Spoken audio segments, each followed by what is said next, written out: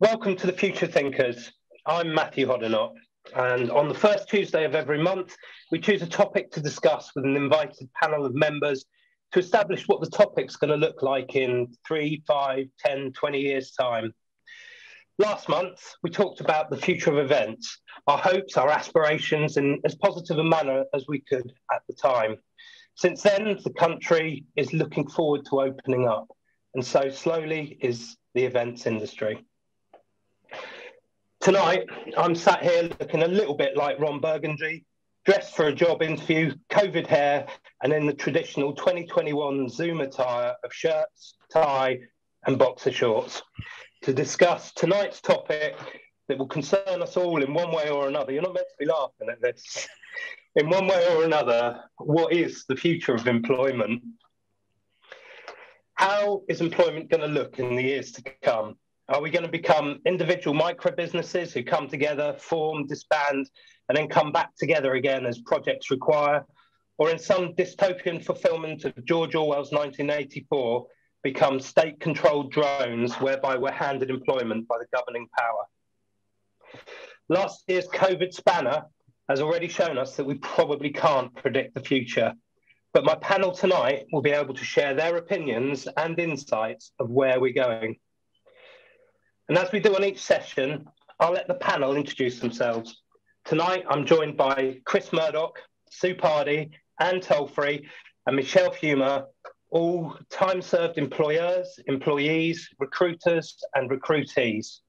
So without any further ado, and I can see them waiting to see which one I'm going to come to first, I'll ask everyone to do a quick introduction, just building the suspense, and ask Michelle first. Please tell us a little bit about yourself. Because you got my surname pronounced correctly, isn't it? You thought I'm confident. That's exactly it, Michelle. Welcome to the evening. Oh, hello. My name is Michelle Theuma. I am a recruiter and business owner based in Milton Keynes. I've been in recruitment for 23 years. So just a quick flash in the pan job for me. Traditionally been an accountancy and HR recruiter. Over the last year or so have really diversified into other areas, really to support candidates and clients as they've gone through quite difficult times recently. I'm a qualified careers counsellor, and I'm a bit sad I love anything to do with the world of work. That's me. Thanks ever so much, Michelle. I really enjoyed talking to you the other day and understanding the holistic way that you do your recruitment business based very much on the values of the businesses and also the people. It's not just one size fits all. So thank you ever so much for joining us, Michelle. No problem at all. Sue, welcome to this evening. Hi there. Hi, thank you, Matthew. So I'm Sue Pardy, and I've been running my own HR consultancy business, which is face-to-face HR in Milton Keynes, for about 5 years now. My clients are micro and small businesses across many industries, from something as interesting as a performing arts school to double glazing recycling company. Wow. Before starting my business, I've acquired at least 25 years, I think, slightly beat Michelle on that, HR experience working in the corporate world for companies such as Accenture, Amazon, and the OU. And I've been lucky enough to spend 5 years in Brisbane in Australia, working in HR for a big bank and insurance company. So I've been able to travel the world with HR as well. Thanks ever so much, Sue. And I'm trying to work out today, you've given it away with the 25 years, how long I've actually known you. And I think that's just slightly 30 odd plus years when we were at university together. Yes. No stories about the university days, Yeah, Sue, not for now. Tonight. We haven't got time. And I'll come to you next. Please, welcome to this evening and tell us a little bit about yourself. Hi, thank you, and many thanks for the invitation to join you this evening. My name's Anne Tolfree. I'm currently a senior resourcing business partner for DHL Supply Chain. I've worked for them for 7 years now, and my current role is that I recruit for all of our senior operations positions across the UK. So anything from a general manager, operations director, and vice presidents within our supply chain business. So I'll bring a logistics focus to this evening, if that's all right with you. if we're adding up our tenure years of recruitment here, I think we're doing pretty well. I can bring about 18 years to the mix. So I've previously been an agency recruiter and was also an in-house recruiter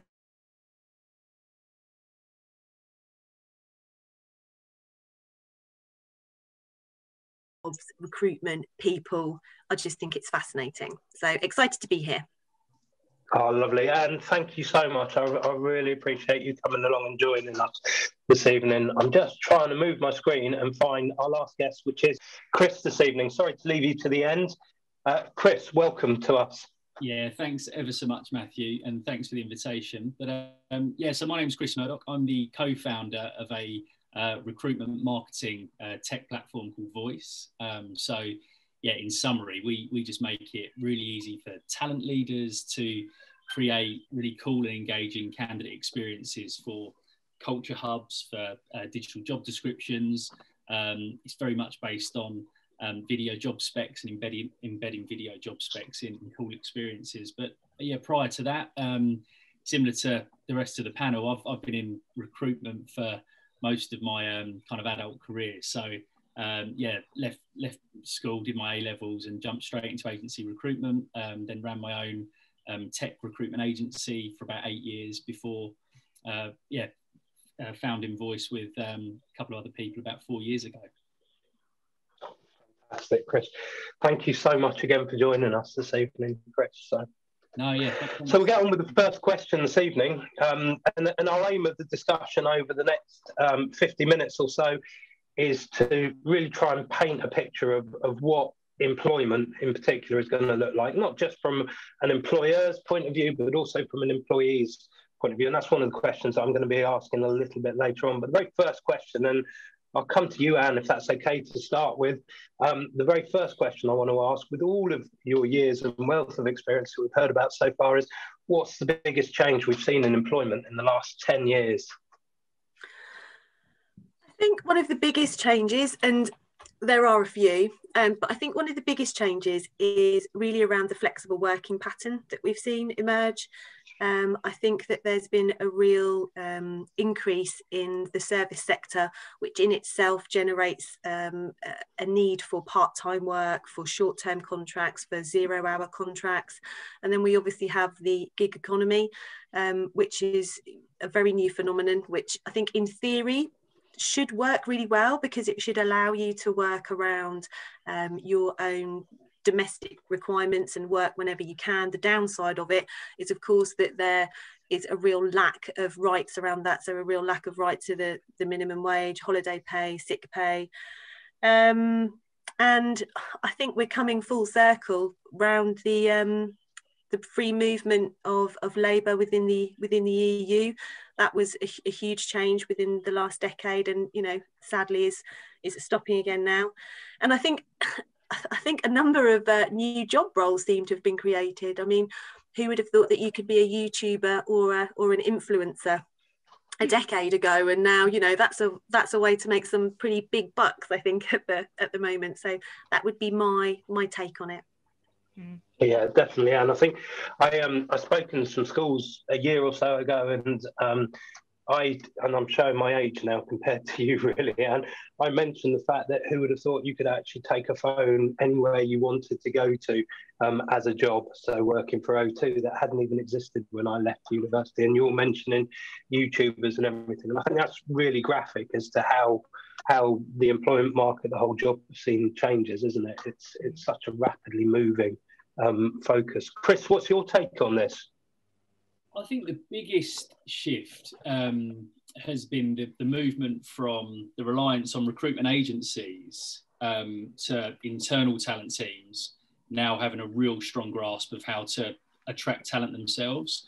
I think rewinding in my agency days, going back a decade ago, companies really, there are very, very few companies that really knew how to attract and engage talent themselves. The dependency and reliance on agencies was really, really high. And I think now talent teams internally in businesses, and also businesses understanding that they need to invest in talent teams themselves as opposed to outsourcing that complete job to agencies. But that's probably one of the biggest shifts that I've seen. And you know, these talent teams that are embedded in some of these organisations now do such an amazing job of really kind of, you know, managing to create awesome employer brands, creating amazing content internally to kind of showcase culture and all this great stuff. But I think, you know, that for me has been probably the biggest shift, that reliance on agencies to companies now really starting to understand how to attract and engage people themselves.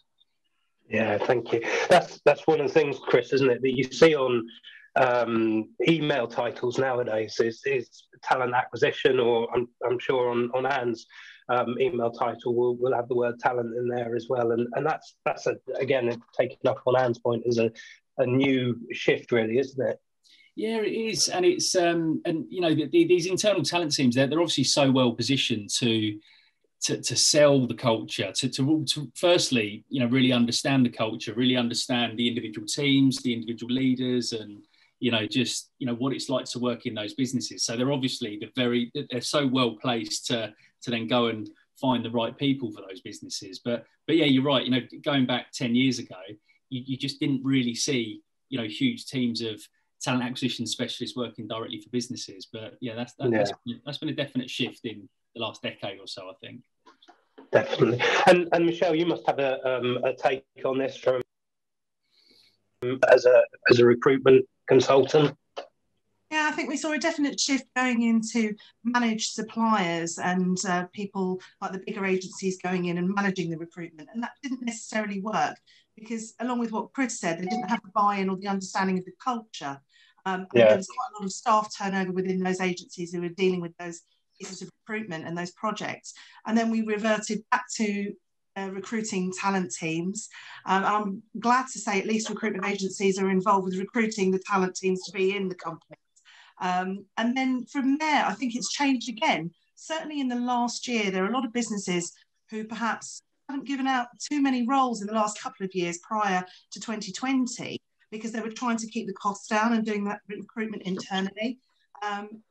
And that's changed slightly. And last year, certainly, had a lot of larger clients with those talent teams come back out to the market to say to me, we're experiencing real problems. And I think the biggest change for me is candidate shortage.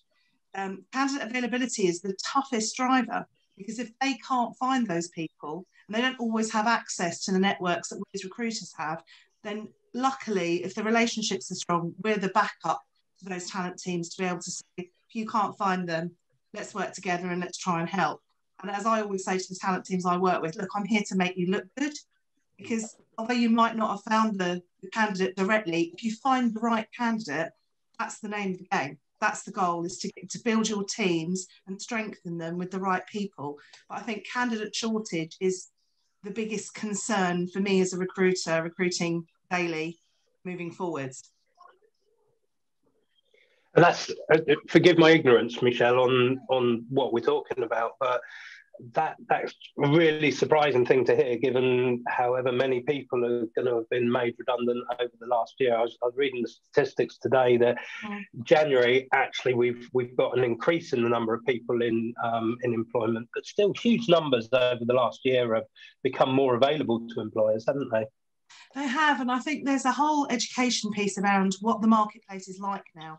Candidates coming back into the marketplace. A lot of people would have been employed for a long period of time and they won't recognise the marketplace when they come into it to look for a job. So there's that support needed in order for them to have a good CV, to have good interview practice, to know how to present themselves, to know where to go to look for the jobs. And a lot of them perhaps have been more in a traditional agency route where I have people now more than ever ringing me.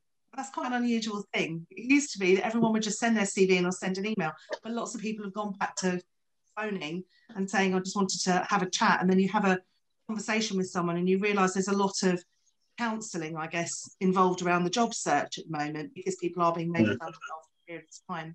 But I think the availability of candidates is something that the press tells us there's lots and lots of people who are unemployed, who are being made redundant. We naturally assume that they're all going to be looking for a job and we're going to have a really good candidate pool to go to. But I could have advertised a finance director role in 2019 and had 100 responses, of which 50 would be on the long list before I started shortlisting. Nowadays, I can advertise the same role get the same numbers, but I'd probably get down to a quality of 10 within that response. And I think, I mean, I make a joke about it, but I say you can advertise a qualified accountant and get a lot of roller skating waiters apply. But it is very true of any role. People are, unfortunately, slightly desperate, slightly worried, and so they are applying for anything. There's a real scattergun approach. So it looks at first glance like there's a lot of people in the marketplace, but it's about the quality of the people and the suitability for the roles. Oh, brilliant, Michelle. And Sue, coming to you lastly on this particular question, you must come almost from the opposing angle that you know, if once the recruitment role has been done, you're to manage the ability of the employer once they join the business. So what's your take on the biggest change over the last 10 years? So I was thinking about this, and I agree very much with Anne's point. I was thinking about the increase in the gig economy. I mean, 10 years ago, we'd never heard that phrase. So, you know, companies like Uber, Deliveroo, all of those sort of things didn't exist. Probably didn't exist, I don't know, 5 years ago even, but it's changed a lot. So you've got so many more people on 0-hour contracts, casual contracts, freelance, etc. So that's changed the way of working a lot more. I think equally we've got the aging population. 10 years ago, this year, we lost the default retirement age.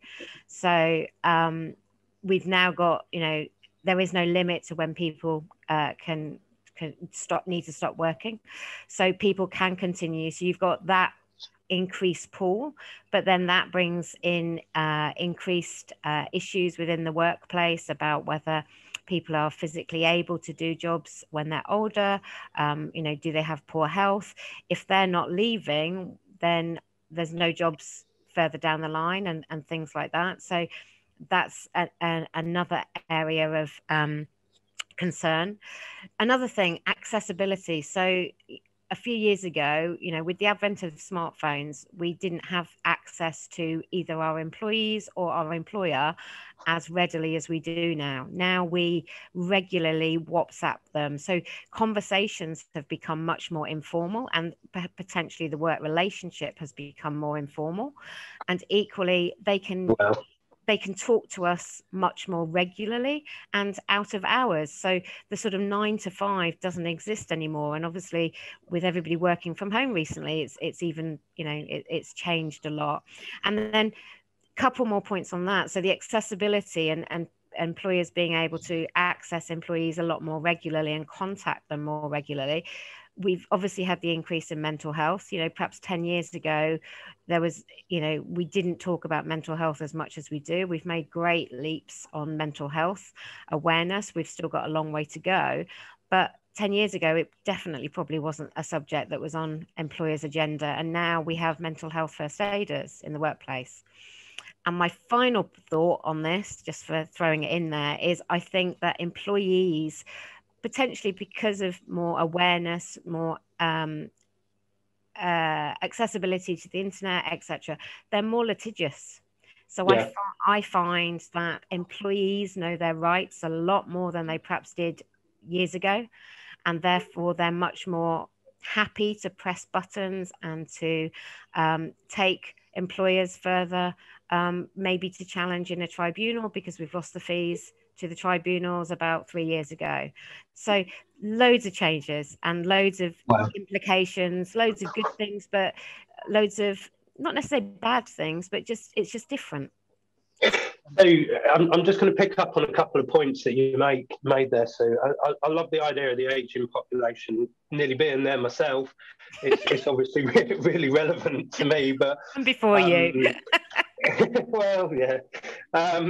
But one of the things that I mean, I lecture on designing communities and things like that, and one of the things that we're looking at the moment is the 60+ generation having the most amount of wealth in their back pockets. So if we're designing a community, and if you want to earn a little bit extra on you know, value-added community, then you design it for that. So in reality, in terms of the job market, is that going to be one of the biggest disruptors that we're going to be facing? Is this lack of place in the job market at the moment for that age group? Just in general, I mean, if, like you said, if people aren't moving on, are the jobs not going to become available?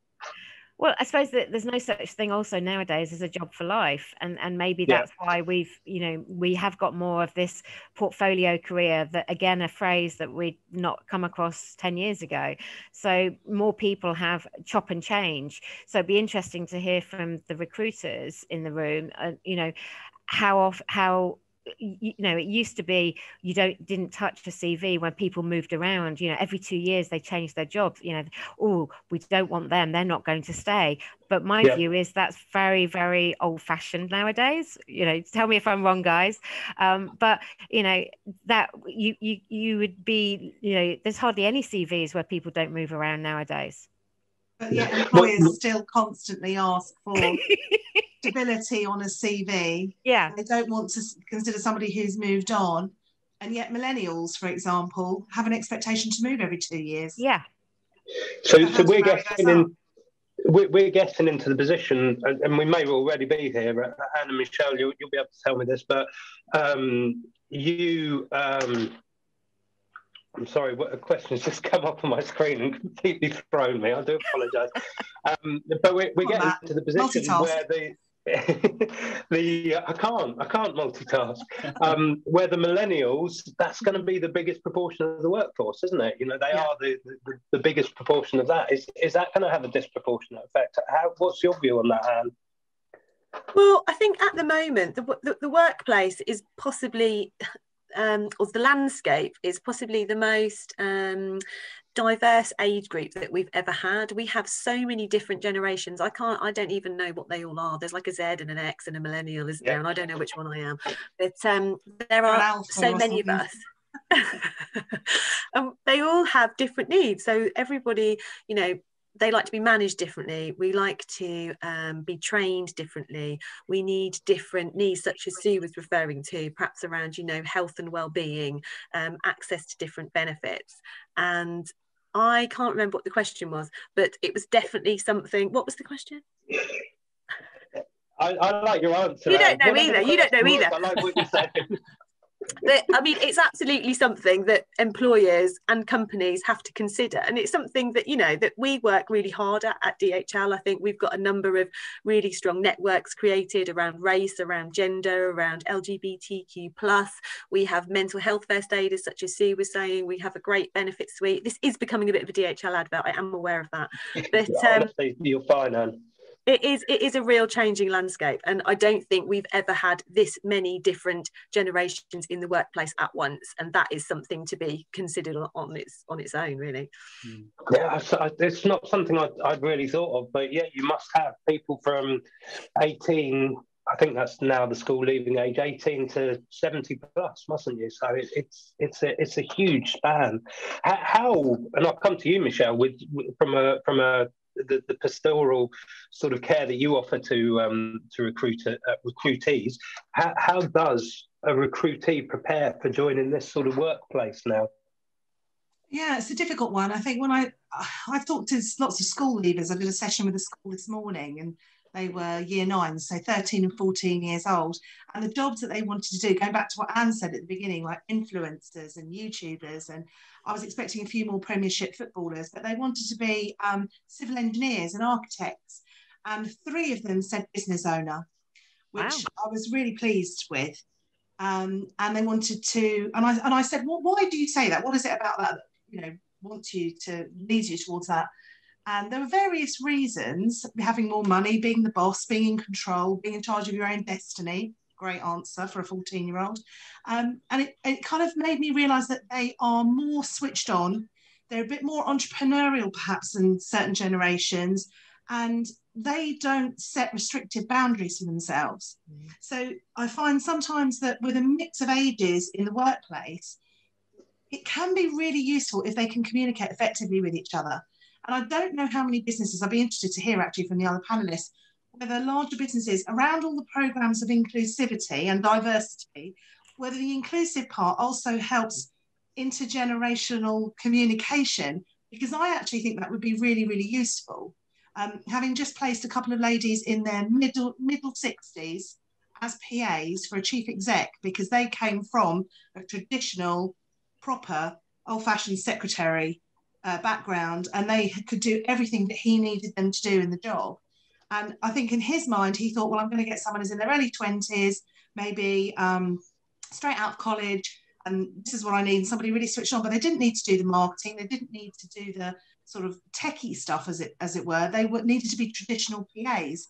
So to place a couple of people in their 60s is a real joy for me, because you're utilising talent and skill that's been earned over a lifetime. But then what I would like to see is more companies then utilising those individuals to help train up people who perhaps don't have skills in certain areas that haven't been taught to them, because they are more technically connected, but perhaps lose a little bit of the people-facing skills and the second guessing, reading a person as opposed to just reading a phone, being able to understand culturally what's going to work when working within a business. Yeah. What's your sorry?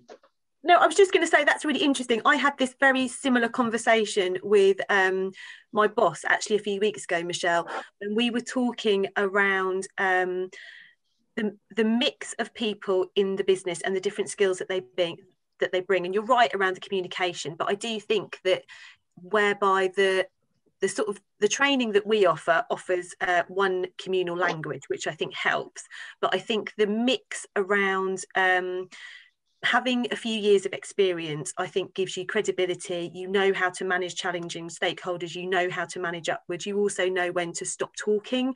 And, you know, that's in itself, I think, is a bit of a skill. So it's those sort of softer skills, those sort of behaviours that I think are really valuable, that, you know, older people can help the younger generation, because I think those things you actually just have to learn. And I think your point around placing those two ladies that you placed, it would have also been around, you know, the person fit, wouldn't it? It would have also have been around, you know, and that's something that, you know, that you bring as a recruiter. But I think it is around, just because they're different age groups doesn't mean there isn't commonality. And I think if we are recruiting on behavioural based competencies now, more so than skills, because often you can teach people the skills, can't you?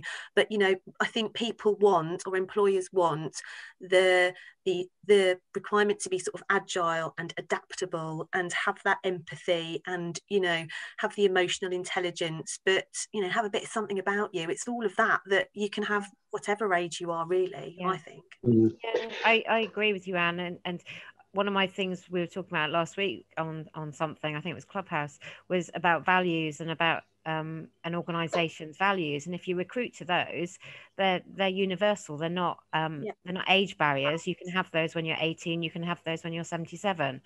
And if you use those to recruit, then you'll get hopefully a good mix and diverse.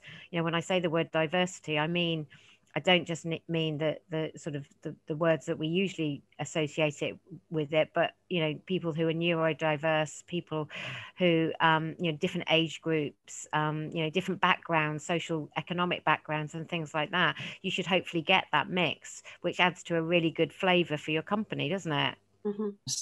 This was one of the things we were talking about, wasn't it? So in there was I think we mentioned the CIA on the Clubhouse conference, and this mixture of backgrounds, which led them to not being able to find Osama bin Laden, for example, because of all the cultural backgrounds, and how businesses which draw from the same pool of people really end up being very beige in colour. What's your take on this, Chris? You've been sat ever so quiet on the side of my screen, Chris. So I'm really sorry not to have brought you into the conversation earlier. I've been taking it all in, some really, really good points. I think there's lots of good things that have come up. I think one of the really interesting things is that, you know, companies seem to be, and the recruiters amongst us, which I'm still certainly part of that field, by the way. But, you know, businesses are so keen, you know, how can we attract Gen Z, how can we attract millennials, how can we infuse, you know, our values into the way we attract and engage people. But I think there is a massive disconnect with, you know, the older generations, especially now. You know, people are working well into their 70s, whereas historically, you know, they haven't been. And, you know, somebody that's, you know, 60 years old, for example. They're not old, and they've still got so much value to add. And I think there is a bit of a misconception with companies and probably recruiters, you know, everywhere, that, oh, no, probably not quite right. Probably, you know, we probably need to recruit somebody much younger that can stay with us for a much longer period of time, and that, you know, for whatever reason, they're cast aside unnecessarily. And I think when we talk about diversity and inclusivity, you know, it's probably my own opinion, but I think that particular generation is actually still cast aside in that conversation, and wrongly so. So that's the key thing. But yeah, one of the really interesting points that you brought up, Sue, around values, and I think, you know, 99% of companies have values, and they spend a lot of time creating values and really understanding what their values are, but they're pretty bad at actually communicating that message when they go out to market to try and attract people. And I think that's a real problem and a real disconnect. And, you know, their values, I think, like you rightly said, you know, should be one of the strongest hooks in, you know, how they put their message together about who they are, what they're passionate about, and you know, transferring that into how they go and attract, you know, various talent pools. But yeah, in my experience, yeah, the values-based recruitment is really underutilized, and it's, you know, so many companies are missing a real trick with, you know, not getting a grasp of that. I think that's really really valid for what you were saying, Chris. And one of the things that it brings me nicely onto, I think, is that I've been pondering on as we've had this discussion, is where does the balance of contract actually lie? Is it with the employer still, or is it with the employee? And I know when I was, I can see Sue chuckling. When I first started the job, or when I first started in employment, it was a fearful thing when you joined the business, because, you know, there was a lot of pressure to it. But I think, have things changed nowadays? Is there more respect to the contract between employer and employee? Is there more of a balance in that? Do you have a view on that, Chris? Yeah, I think it's a funny one, really. So I think so many of the companies that I've worked with over the years, they feel like the power's with them. It's like, well, you know, if this person has an interview process, or, you know, if they're not prepared to accept our offer right here on the spot, then we don't want them. They're not right for us. And it's that kind of old school dictator mentality a lot of companies have. They're like, well, you know, we're IBM, and, you know, if they don't want us, then we don't want them type mentality. And I think really, you know, the sooner you know, not all companies are like that, of course they're not, but I think the sooner, you know, businesses kind of allow more power in the candidates' hands, you know, the sooner they'll kind of realise that they're going to get access to the very best people. Because, you know, it's a candidate's or a contractor's right to assess the market, understand all their options. And, you know, I think the sooner, you know, organisations kind of stop being so precious about that kind of high almighty, right, we're in power, this is our recruitment campaign, we're a great company, and we can dictate what goes on in the process. As soon as they kind of drop some of those barriers, I think they typically have more success and have access to better people and better talent pools. I'm going to come to you, and I know you're expecting this, Anne, but I'm going to come to you next, and just see what your take on that is, because DHL have grown massively, haven't you, over the last few years, with huge infrastructure projects, and certainly since, you know, the demise perhaps of the postal service. Is that something that you've seen a shift within your business? Is that something that is still there? Well, I think within logistics, I think there's still a real war for talent. I think the logistics market is obviously experiencing a huge amount of growth. We operate in a number of sectors, including life sciences, and that is just growing phenomenally at the moment. As you can imagine, we are supporting the COVID vaccine rollout, and but particularly within logistics, I think it's very much with the employee. I think there's a huge amount of choice, and particularly, you know, we're looking for slightly different skill sets amongst our people at the moment. So things like e-commerce knowledge, because that's a huge growth area at the moment. If you have some e-commerce knowledge in logistics, then you can pretty much take your pick at the moment. And wow. I think as well, anything to do with automation, you know, people who have automation experience, but also there are transferable skills that, you know, we look at from other industries. So people with large transformational program experience or change management or project management or large scale operations. And coming back to that values piece, it's just, you know, people that sort of fit the values as well. But I think at the moment, I believe, and this is just my personal experience, but I think it's dependent on industry, obviously, but I do think it is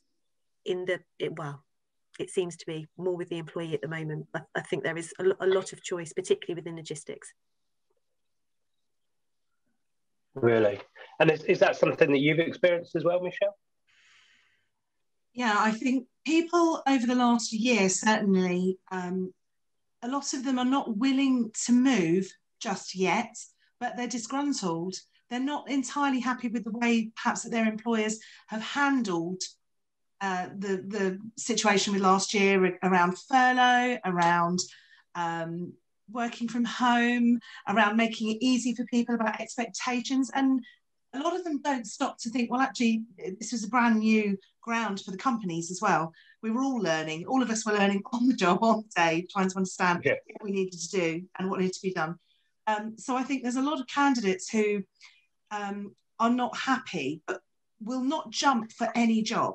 And certainly when people are going through an interview process, for me currently, as Anne just said, if they're good candidates, they've probably got 2 or 3 options on the go.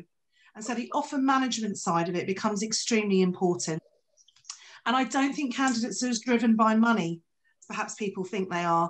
I think it's very, very important, the cultural fit. I think people are looking for stability now more than ever. They're looking to go to a business where they're not going to lose their job in 5 months, because so many people have had 3 or 4 redundancies on the trot, which is really hard going. And you know, mental health suffers going through that scenario. So I think people are very cautious. They want to be attracted. As Chris said, companies have got to do a bigger sell. They've got to make themselves open, really, and really tell them what are the pros and cons of working for the business. And that's really hard for a business to do, because they don't want to talk about any negative sides of it.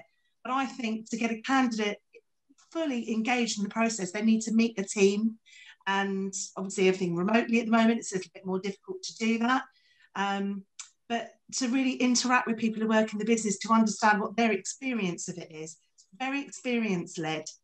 So I think candidates need to be hooked in, kept on that hook, and really, not wind and dined and charmed, but you know, really get a good insight into what a business is about and what it can offer them long term. Because I think it's a tough decision to make, to move from one job to another. And even people who are immediately available aren't necessarily just taking the first job that comes along. It's a really good point, Michelle. And in that same vein, it's, you know, I think companies are so keen to kind of make themselves, you know, not all companies, but so many companies, so keen to make themselves look so attractive and so great and everything's brilliant. Whereas in real terms, the particular candidates will join that business and understand what it is really like. And not all aspects of any business is great. You know, there's every business has flaws. But businesses are either right for some people and they're wrong for other people. But I think where a lot of companies go wrong is not really worrying about, you know, just take down the barriers and just show people who you really are, because some people love it, other people won't like it, but that's great because that's the world we live in. And the people that don't like it, then that's fine. There's not a fit there, but we can concentrate on this connection over here. You know, we were working on some video job specs recently for a client, and somebody that I know sanity checked one of those and was like, I don't know if I could work for that person. And it was like, well, that's great, because maybe you can't work for that person. So you can rule yourself out at that nice early stage of the process because that's not right for you. But for someone else, they're thinking, oh, actually, that's exactly the sort of person I'd love to work for, actually. This is great. And like you were saying, Michelle, creating that level of just real transparency is where a lot of companies, I think, could do better. And the quicker they get better at, you know, showcasing that transparency, I think they'll just start getting much more success. Yeah, I think it's a bit like dating. Oh, definitely. Yeah. It is though, isn't it? Because I think it's a bit like dating, because people are ultimately, and not everybody, this is having a luxury of choice. Let's not forget this. Not everybody, has the luxury of choosing, sometimes we just need a job and but I think if you have the luxury of choice, it is a bit like dating. It's about finding somebody that matches your values, your ethics, and what you were saying, Michelle, around it's not just about the money. I think people want a community. They want a community feel, not necessarily family, because everyone gets on with their family, but like a community feel where you work with like-minded people. You have a business that, I want to know, it's like shopping, isn't it? I want to know where my clothes are come from. I want them to be ethically made or sourced. Where you buy your food from, is it fair trade? Is it, and it's a bit like consuming or dating. I think it's around finding that match. And to your point, Chris, not everyone wants to work for the same company, and that's fine, because we're all different, aren't we? But it's around exploring that, and maybe coming back to what's important to you, and is that also important to the company that you want to work for? And I think that piece will help, or it is the longevity, isn't it? It's having that right match, really. Yeah, absolutely. Yeah, I think what you've said there, Anne, is really important, because it's almost like you're saying it's about, well, actually what you've all said, sorry, is it's about having the bravery to recognise that you've got choice as an employee, that you like you said, not everybody has a choice, but it's about having that bravery to say, actually, no, I don't want to work in that organisation, I do want to work. How do we get that bravery into our school children? How do we actually position that bravery for those people that are coming into the employment market in 5 years' time, for example? I'll go to, let's start with Sue. Go on, I can see Sue there. I'm thinking. I mean, it's hard. It's in your role models. It's from their parents. It's from their peer groups' parents. It's from all those people that have influences on them. It's from those YouTubers and social media influencers that they see so regularly. It's trying to access them. We'd be great role models, I think, for them, but are they going to actually, we going to come into contact with them? We will be, we would do through initiatives like Worktree that Michelle mentioned earlier. But it's that constant reinforcement, isn't it? It's like anything. It's teachers doing it. And yeah, that would be my response. And Michelle, what's your view on that? You've been with Worktree this morning. Yes, so I started off as a guest for Worktree, which is an employability charity in Milton Keynes, and loved it so much I ended up becoming a facilitator for them, and I run sessions for them, and obviously now online, which is very different. And I believe that the way to encourage it in students is to go in and talk to them, and to encourage what is effectively networking, because it builds their confidence, it builds their bravery, builds their knowledge, their understanding of the marketplace. And it just takes one or two students, you see the light bulb moment where they go, oh, I didn't know what that job was, or I didn't know that job existed. I mean, I didn't grow up wanting to be a recruitment consultant. Nobody does. Really? I know. And it's, I don't actually know what I want to be when I grow up, Anne. So I'm still going, I'm still working for it.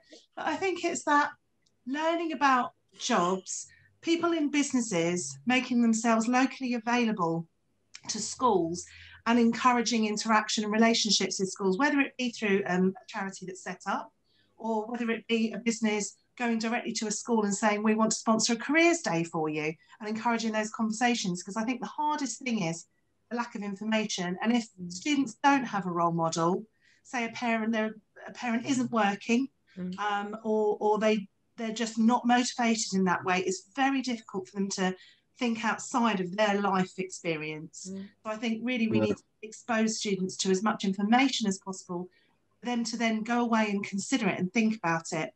And us as businesses to utilise things like apprenticeship schemes and work experience and all of that. I'm very pro getting the students out there, really. What's your view, and what's the sort of typical age range that you're bringing into DHL, and how long do they stay, and what's your view as a business? My view is, I think Michelle's spot on. I think it's around giving them access to opportunities and to consider those opportunities. So they need to be aware of as many different possibilities as they can be, and they need to be empowered to make those choices. And I think that starts with making choices around little things very early on. What shoes do you want to wear? What food do you want to eat? Who do you want to play with? It's around encouraging those responsibility.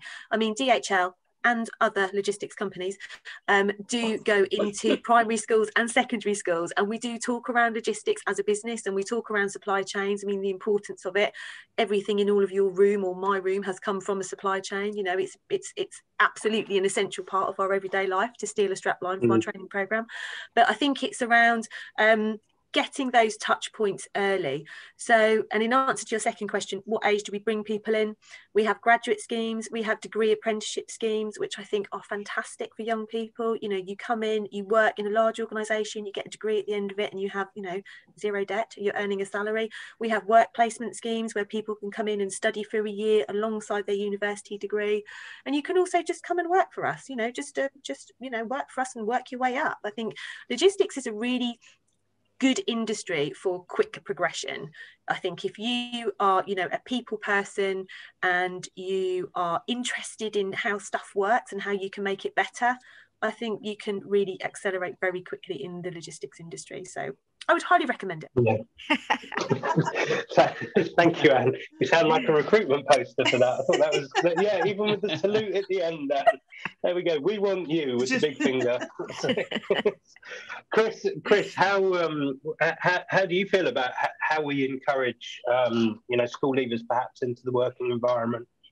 Yeah, I think it's, you know, for me, it's all about, you know, trying to just break through perception and glass ceilings for children. I remember vividly being at school as a teenager, doing my GCSEs, going on to do my A-levels, but, you know, just kind of looking at certain career choices and just thinking, no, they're out of my league. They're, you know, I couldn't be a doctor. I don't think I could be an architect, you know, lawyer. You know, I got to a point in my life, probably 12, 13, 14, and you start sussing out where you are and just thinking, that's out of my grasp. I don't think I could do that stuff. And that's the completely wrong mindset I should have had.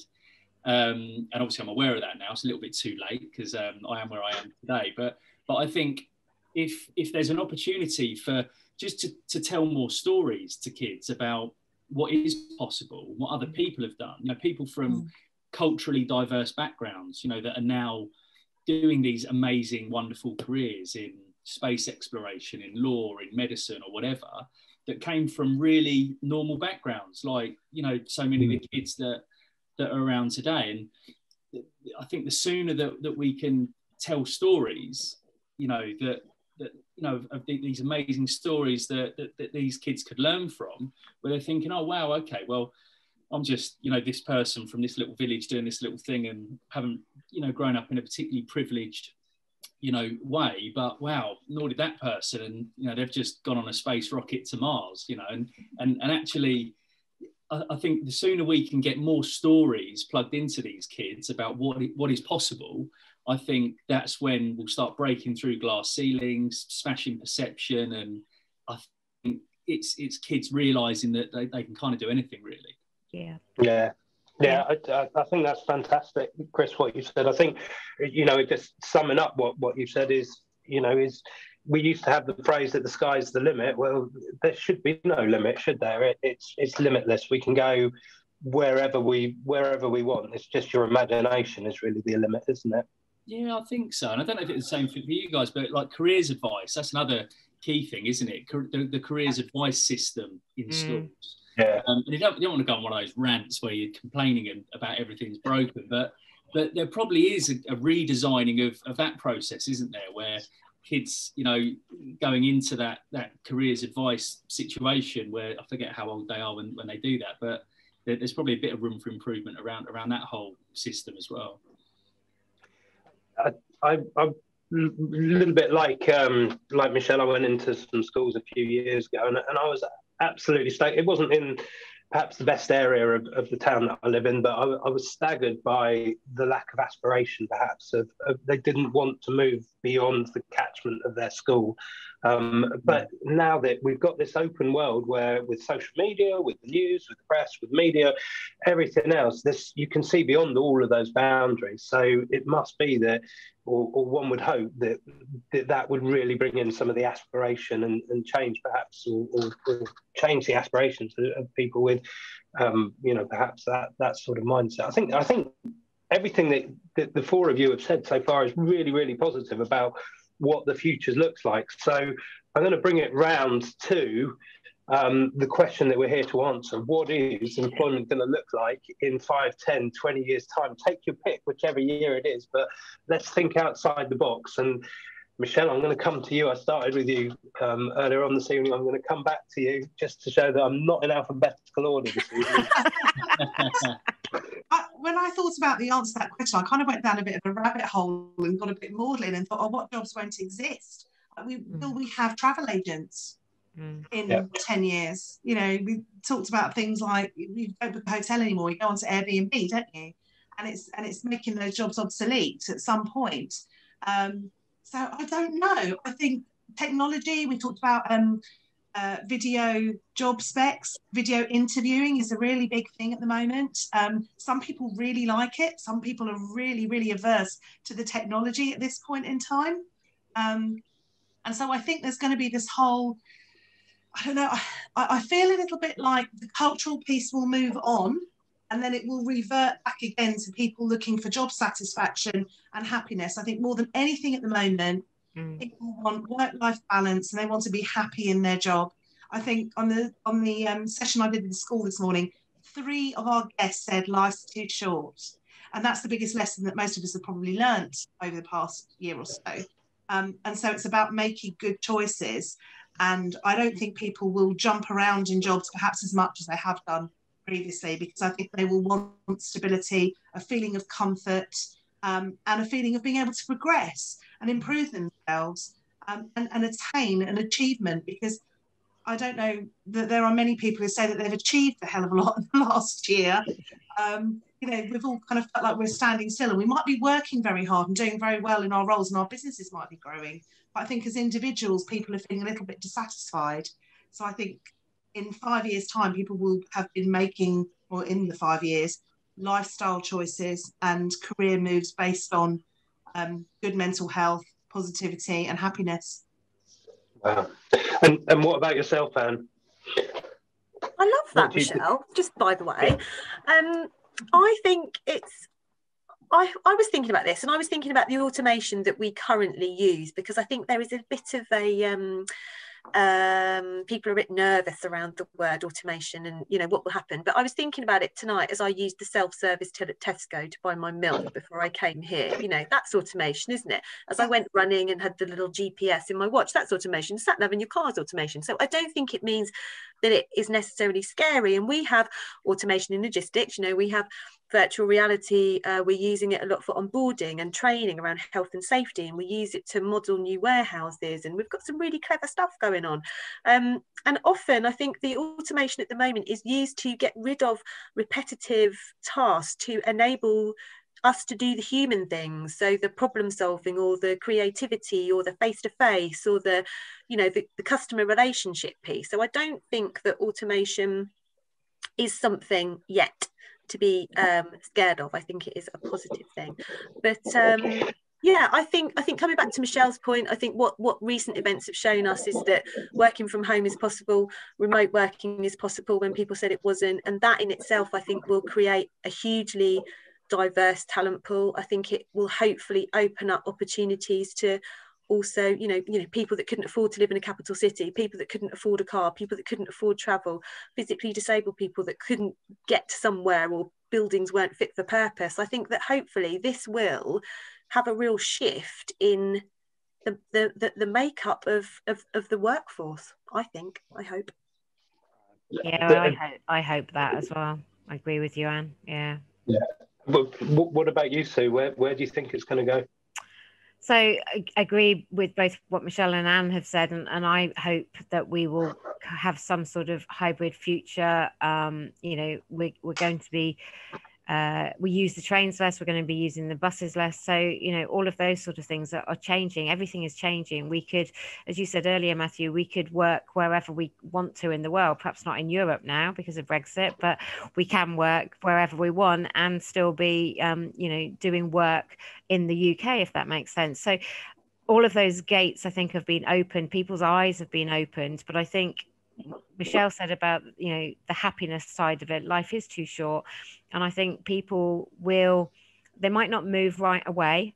They will let the dust settle. But I think that people will remember how they were treated last year, this year, how, you know, those discussions about furlough, or whether there was actually a discussion about furlough or whether they were just told, how much they were communicated with during furlough, the amount of work they had to do if they were working and not on furlough. All of those sort of things will come to the, you know, once things have got back to whatever normal looks like, those things will be important to people, how they were made to feel, how they were treated, and people will make decisions on that, and they will walk.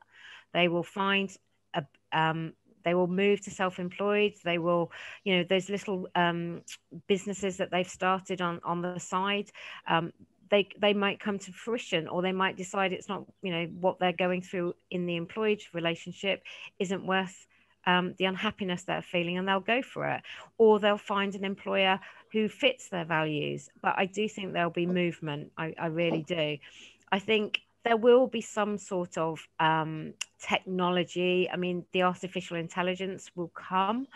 I don't think it will wipe us all out. I don't think that it will remove the need for actual people, but there will probably be some jobs that can be done and can be fully automated. There probably are some now, but I think there will be more of a shift towards using robots in those very task orientated ways. But I don't think they will ever, well, I hope they will ever replace the actual person. However, the grounds that they make on artificial intelligence. But yeah, who knows, in 20 years' time, if I'm invited back, I'll probably be a robot. Chris, what's your feeling? Yeah, well, look, some really great points there, and I agree with the points from Anne, Michelle, and Sue. I think that the focus, like all three have already said, around employee wellness and happiness, I think that is going to be front and centre, you know, for the next 5, 10 and forevermore. I think there hasn't been enough focus on that real critical subject for, you know, from what I've seen anyway, in lots of the companies that we work with for a long time. And I think that is now becoming front and centre. And I think companies that realise if they really double down on that, it's not only great for the employees, you know, just feeling great, you know, it's also great for the businesses, you know, they're going to be a lot more productive and just in much better headspace, much better culture, environment. People, you know, work for companies for longer periods of time and stuff. So I suppose, which you don't want to talk about that, but for businesses, the ROI for actually doubling down and making sure everyone's in good headspace is enormous. I also think, from a talent attraction perspective, I think one of the big moves that I kind of think that we'll probably see moving into the next 5 years or so will be companies realising that if they, you know, it's using their internal workforce to promote how great those businesses are, to attract talents. You're already seeing, you know, people, you know, TikTok, Instagram stories, whatever, you know, working in particular teams at particular places, and, you know, getting so many eyeballs of activity of relevant people that could work in those businesses, actually starting to see from these kind of almost micro influencers that work in these businesses, starting to leverage on, you know, their attraction campaigns on their internal workforce, as opposed to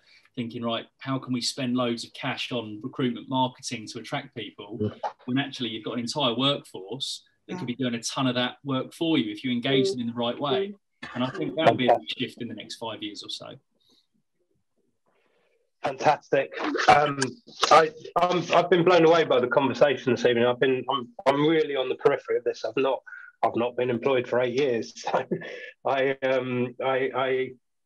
just been blown away by the whole topic of the conversation. Sadly, we're running out of time this evening. So I think if we look back at the conversation we've had this evening, and I've made so many notes, but there's been some really, really positive points that have come out of it. One of the things that really strikes me is this value-led employment, where we're actually going to be employing people on a much more, or we could be employing people on a much more pastoral way of employment. It's going to be much more values-led. It's going to be people that are a fit for the culture of the business, and the business people actually having the bravery to say, actually, yes or no, I'm not a fit, or I am a fit for your business as well. And that seems really positive to me.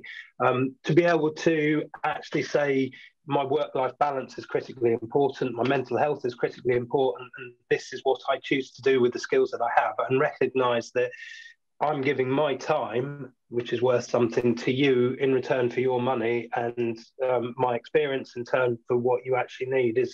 It really levels up the employment contract, doesn't it? And I think that's really exciting from what you've said. One of the things that jumped out at me, and for those of you who perhaps have spoken to me in the past, I've quoted this number before, 2,304 Monday mornings are the average number of Monday mornings that we have to get up and go to work on. From the conversation we've changed tonight, I'm going to have to sit down and do my maths again, because that was till I was 65. Now I'm going to have to work it out till I'm 70 or 75 plus.